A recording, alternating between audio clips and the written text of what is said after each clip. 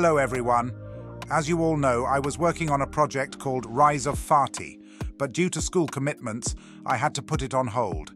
Now that I've completed my studies, I can finally focus on the project again. Upon returning to it, I realized there's room for improvement, so I decided to start from scratch. Additionally, I'll be recording tutorials to show you how I'm doing it. Today, we kick things off with our first tutorial on creating a third-person controller with different states. Feel free to correct me and provide new ideas. Without further ado, let's jump into the video. Character Setup. In the description below, you can find a link to download the character model. In the 3D character node, I created a new node 3D and named it Visuals. Then, I imported my character model called WeBot and made it a child of the Visuals node. Under the Character Body 3D node, I added new collision body nodes, choosing a capsule for each. The first collision node goes from the head to the knee, and the second from the knee to the toe. I did this to ensure the character interacts correctly with uneven surfaces. Under Character Body 3D, I created a new node 3D named Camera Mount, and beneath that, another node 3D named Neck.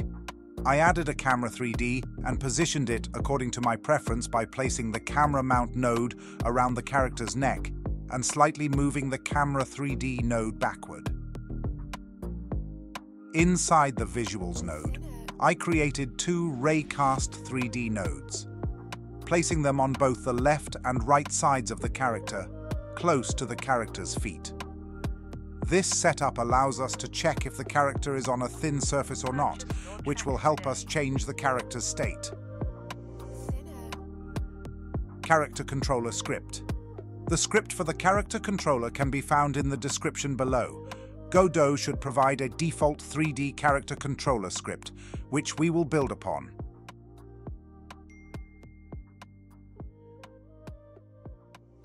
We start by capturing the mouse cursor when the game begins. The ready function runs as soon as the game starts, and we capture the mouse cursor using the input method. Next, we move on to rotating the camera using the mouse. We achieve this by creating an input function that takes the event argument. If the input event is mouse motion, we rotate the camera mount node on the y-axis and the neck node on the x-axis relative to the mouse. This code will move the camera mount node along the y-axis if the mouse motion was on the y-axis and rotate the neck node along the x-axis if the mouse motion was on the x-axis. To enhance character control, delete the last lines of code from the comment, "Get the input direction to move and slide." Instead, use the following line of code, which ensures the character always looks in the direction of the camera and rotates accordingly when you move the mouse.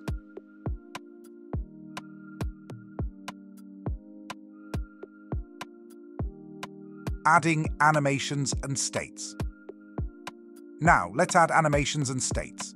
First, navigate to the Inspector node and set the default blend under the playback options for the animation player to 0.3. This will ensure smooth transitions between animations. We'll start with the move state by creating a global variable, move, and setting it to false. Then, make another variable for the animation player node. Now, let's create the process function, which will handle animation transitions between different states. Our first condition checks if the user has pressed any key that can make the player move and sets move to true. If not, move remains false, and the character's idle animation will play.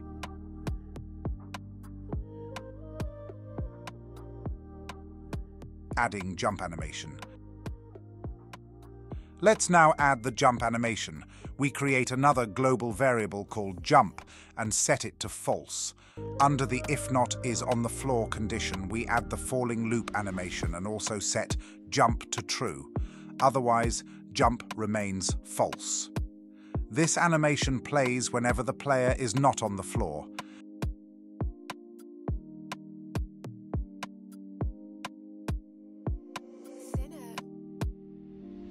Running animation. To make the character run, we introduce a new condition named run and set it to false. We create two input maps, one called sprint, assigned to the shift key, and another called fire, assigned to the left mouse button. With that done, we set a condition for when the player is running. We change the character's speed from a constant to a variable. And we adjust the value from 5.0 to 1.3. This speed looks good when the player is walking and doesn't give the impression of sliding. You can fine-tune it to your satisfaction. In the process function, we implement this condition. If the player inputs sprint, run should be true, and the speed should increase from 1.3 to 5. Otherwise, run should be false, and the speed should remain at 1.3. Animation transitions for movement and jumping.